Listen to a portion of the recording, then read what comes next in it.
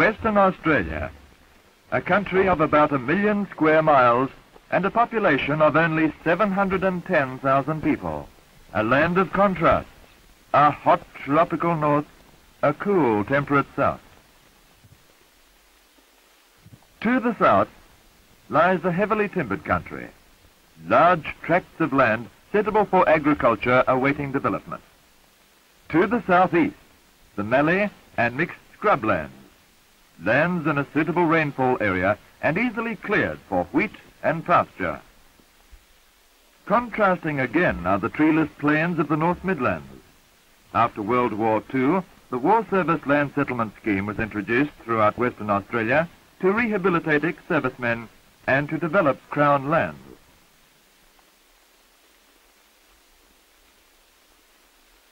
Western Australia is nearly 1/3 of the Australian continent. The extreme width, east-west, is 1,000 miles, and length, north-south, 1,480 miles. The southwestern portion is mainly agriculture and is several times the area of England. Prior to 1945, independent farmers developed the agricultural regions shown here in red. After the war, large, partially developed estates from this area were purchased by the authority for soldier settlement. In addition, larger areas of Crown land were developed at Rocky Gully, Bokkerup, Denbarker, Many Peak, Dirramongut, Gardner and Iniaba, providing 1,334 farms. A vast undertaking, with operational areas widely separated. Selected Crown lands are first surveyed and soils classified before development. Land use and farm size are important factors to be determined before a farm site is completed. The land settlement authorities were greatly assisted by the Department of Agriculture and the CSIRO in determining soil deficiencies and solving other problems in new areas. The heavily timbered country of the southwest presented clearing difficulties. Sturdy jarrah, wandoo and marri trees had to be felled.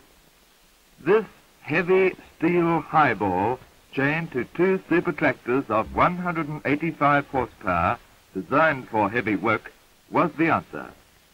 The days of sweat and toil with axe and slasher are gone. This huge steel 6-ton monster drawn by 2 giant tractors, knocking down vast forests with one fell swoop. Nothing is left standing, and limbs are smashed and torn off, leaving a good medium for fire. Tree dozers follow in the path of the highball, assisting the clearing. Fallen trees and debris are pushed into windrows for burning. The windrows are arranged 2 to 3 chains apart and generally in a direction most favorable for the prevailing winds during the burning off season. The burning off operation is usually carried out 1 or 2 years after the clearing, when the timber is dry.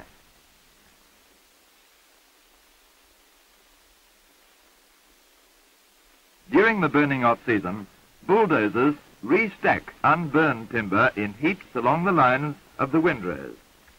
It is essential to thoroughly clear the land for cultivation and completely burn all unwanted timber. In the wake of the clearing process follows chaining. Heavy anchor-type chains are drawn by tractors over the ground to level it for cultivation. These chains remove any small regrowth and fill in holes made by the uprooting of trees. Ploughing is done as soon as weather conditions are suitable. Great tracts of land between the prepared windrows are turned over. Stumps, roots, and other unburnt trash are brought to the surface. The magnitude of the work demands the use of heavy single-disc ploughs, drawn by tractors and working sometimes 7 or 8 abreast.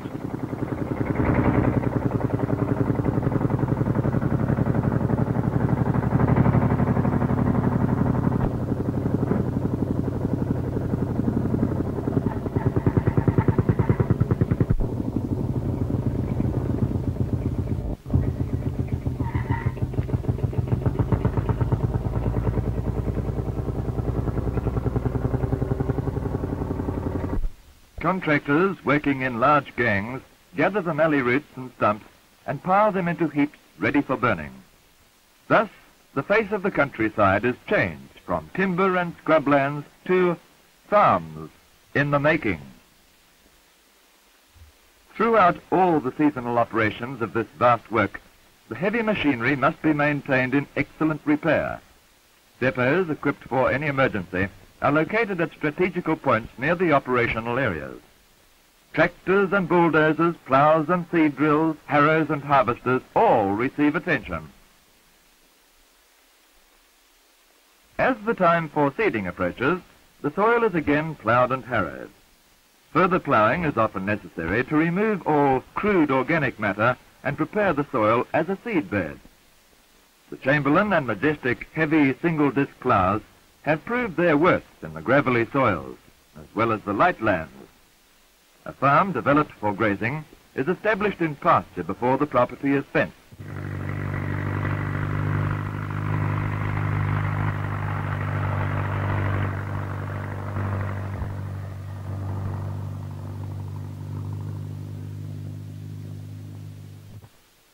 Most Western Australian soils require heavy applications of superphosphate. To some are added the trace elements zinc and copper. The land settlement authorities have made all pastures subterranean clover-based.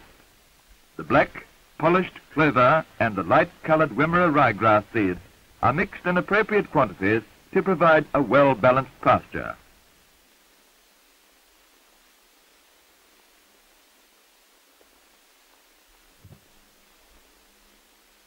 The seed drill, mechanically operated, plants the seeds and the superphosphate at the correct placement and depth. The correct pasture sowing season is limited to a short period in each year. To do this in larger areas, numerous drills and tractors are used. Subterranean clover is a legume. This valuable pasture grass not only supplies feed but ensures an adequate supply of nitrogenous compounds to the soil through fixation of atmospheric nitrogen. Various strains of the clover have been developed to suit climatic conditions. The development of farms for a large number of ex-servicemen, many of whom had little capital, necessitated the use of sound agricultural practices. The aims: farms of high standard, occupation as soon as practicable, and a rising level of productivity to attain financial stability for the earner.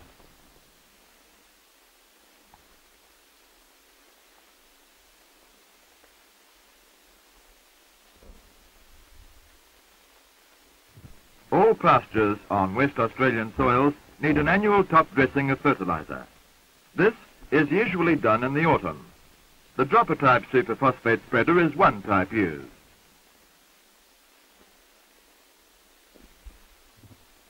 In some locations, the blower type, shown here, is employed. The dragging of a tyre behind the motor truck acts as a guide for the operator and indicates where top dressing has already been applied.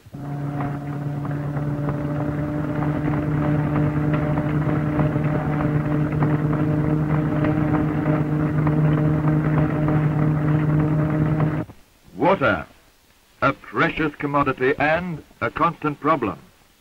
Rainfall provides for pastures, but for stock, water harvesting is all important. Dams are sunk where the clay is at a reasonable depth. To fill the dams, the catchment area is roaded. Soil is raised up into mounds with crowns 30 feet apart. With clay, these mounds are consolidated by rolling, forming a roaded watershed, directing the water through a master drain to the dam. The roaded catchment areas are an efficient method of water harvesting. In the lighter soils of the West Midlands, excellent supplies of underground water are available. Water boring equipment using the percussion drill and sludge pump are used. The subartesian basin is tapped at about 300 feet. At Iniaba, the supply of water is plentiful and the bore is usually located adjacent to several paddocks. The bore is lined with steel casing and fitted with pumping equipment and windmills. The erection of the mills is done under contract. Because of the depth, 300 feet, very large windmills are required. Water from the bores is pumped to the tanks by the power of the 30-foot diameter wheels and reticulated to the troughs where required.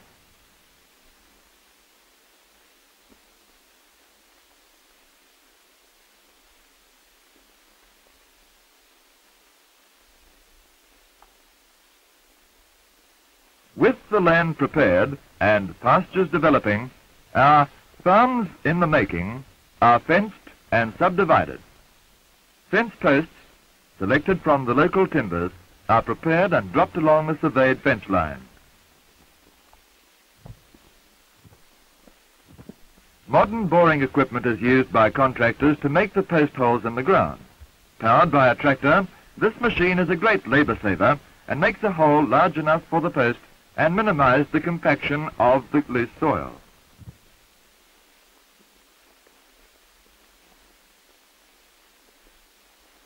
The tractor also provides the power to drive the drill. The holes will take the plain galvanized wire to construct a sheath-proof fence on all farm boundaries and internal subdivisions. On the boundaries of some properties, it is necessary to build vermin-proof fences. A rabbit-proof wire netting topped with barbed wire proves effective. The wire netting to protect the pastures from the ravages of the rabbits and vermin.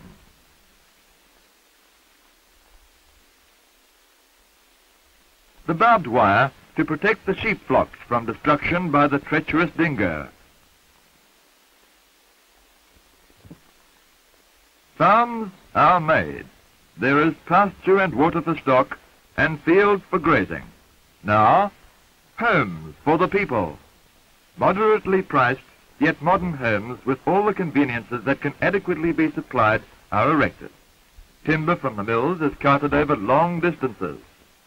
The houses, shearing and machinery sheds, dairies and stockyards are built under contract. Controlled grazing of pastures during the developmental stages is practiced to advantage by the Land Settlement Authority. Here, beef cattle are being moved from one paddock to another for this purpose. Farms are handed over to the farmers in the second or third year when pastures are well established. With rural expansion, townships are established. Rocky Gully, one of the earlier projects, now has its hotel. The community spirit of a new district is strong. The Education Department, in conjunction with the Public Works, make provision for the education of the young. Children from outlying districts and farms are brought to and from school each day by bus. The progressive desire of the people to provide many of the amenities so necessary in a community.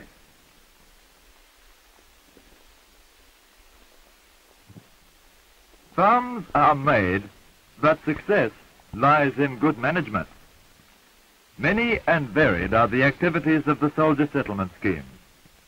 Some ex-servicemen selected viticulture and received guidance and help in the processes. The various seasonal operations, like pruning, important for the next season's crop. Spraying the currant vines with a weak hormone solution to set the fruit. Ploughing in the leguminous cover crop between the rows of vines. Cultivating the soil and adding to it the food necessary to produce a good harvest. Then comes the harvest, sultanas. Western Australia produces sultanas of good quality and size. Picturesque is the grape picking season. The skins of the sultanas are split by dipping the fruit into a hot solution of caustic soda. The splitting of the skins allows for proper drying. The climate of Western Australia is well suited to the growing of grapevines and the hot, dry summer for sun-kissed fruit. The application of a hormone solution to the currant vines prior to the flowering season provides for the setting and increased size of fruit. This method replaces the old system of cincturing and does not interfere with the root system. Currants produced in Western Australia are of a very high quality and size. Large bunches of rich black currant grapes picked in season and brought to the shed to be dried on wire netting racks, grown and ripened in the sun and dried by the warmth of the sun. Some men preferred citrus orchards. Oranges are always in constant demand, and there is market for selected fruit in Singapore. Good orchard practice is introduced. Vine growing and citrus orchards are sometimes combined on the property. These activities were only a small part of the scheme of war service land settlement, yet they contribute to an important industry in the state's economy. Western Australia is naturally a primary producing country, and wheat is a major crop. Excellent results have been achieved on light sandy soils. Research and wheat breeding have developed strains that will withstand rust and give a high gluten content for flour making. The soils have been built up by leguminous clover-based pastures. The crops ripen in the fields, and our climate is suitable for heading and harvesting. All over the countryside during the wheat harvesting season can be seen the rubber-tired tractors pulling the header harvesters. Invented by an Australian, H.B. Mackay, and now used the world over, these machines strip the ears from the stalks, thresh the grain from the ears, and direct the clean wheat into bins. Bulk handling of wheat is an economic practice in this country of vast areas and long distances. Many types of bulk handling equipment have been introduced. Bulk handling on the farms, bulk handling on our railways and roads, and bulk handling into the ships to feed a hungry world. The Western Australian Land Settlement Authority have made 1,334 farms from 2.25 million acres. Widespread are the agricultural areas of Western Australia. Soil type, rainfall and locality determine land use and farm size. To maintain the economic balance of the state's productivity and to establish properties suiting the ability and agricultural choice of the applicant, the authority made farms for wheat and sheep, farms for grazing and wool growing, farms for spring lamb and baby beef, farms for viticulture and citrus fruit, farms for dairying.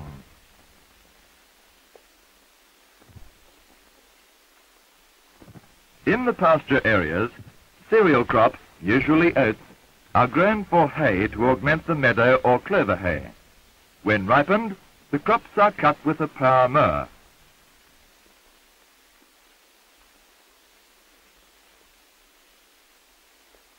A mechanical rake then moves over the field, stacking the hay loosely into windrows. The warm summer sun cures it, making it a rich supplementary feed for livestock. The partially cured hay is then picked up by the ingenious hay baler, which presses it into neat, compact bales. The bales of uniform size provide for convenient storage in stacks or sheds where complete curing continues. During the late summer and autumn, when the pastures and fields have been depleted, this fodder of high nutritive value is distributed as required to provide a healthy, well-balanced diet.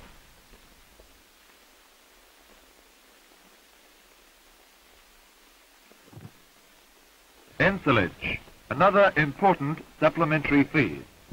The forage harvester mows the green pasture and elevates it to a trailer, a good fodder conservation practice. The dairying farms are made in the higher rainfall areas of the southwest. In most areas, Australia's own breed, the Illawarra Shorthorn, is preferred, particularly where whole milk is the main dairy function. Illawarra Shorthorn, chosen for their ability to yield large quantities of high-grade milk and to thrive under Australian conditions. As soon as a new dairy farm is established, continued technical advice and practical direction is given to the farmer by officers of the Department of Agriculture. Advice in the selection of cows and direction in the all-important factors of mating and breeding. The constant aim of every dairy farmer must be to upgrade his herd, to see that they are fed on the correct pastures, and to practice wise husbandry, and to diligently maintain dairy hygiene.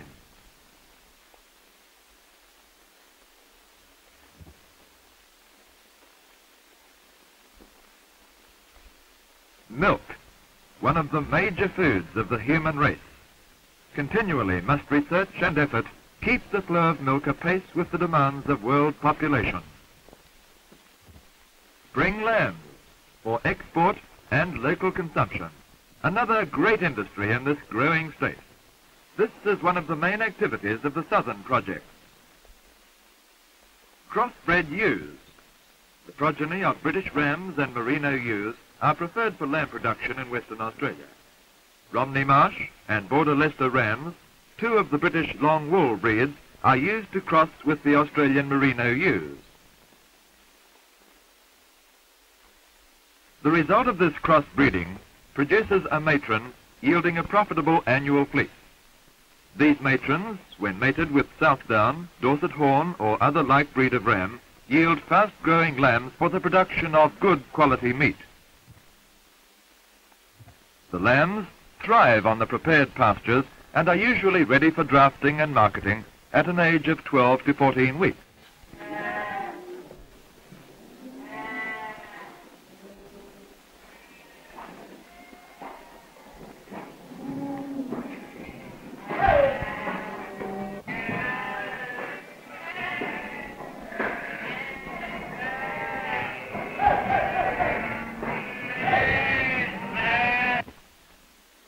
Wool, the greatest of the nation's primary products. The Australian wool producer is proudly jealous of the achievement in developing the merino breed. Merino sheep yield a quality and quantity of wool per sheep unequalled throughout the world. This has been the most astounding contribution to Australia's economy. On all new farms established by the authority, adequate facilities are provided for the annual shearing and handling of the wool clip. This superior method of shearing, fleece coating, wool classing, baling and marketing is peculiar to Australia. It has contributed in no small measure to the high reputation respected by wool buyers and wool users throughout the world.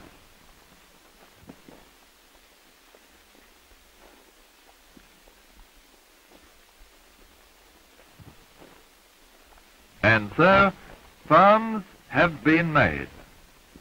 The War Service Land Settlement Scheme has achieved its purpose. The Commonwealth and state governments, the directors and administrators, the professional and technical advisors of government departments and field officers, and the workforce can be justly proud. New communities established, townships created, industry and productivity expanded, and above all, families living in happiness and security.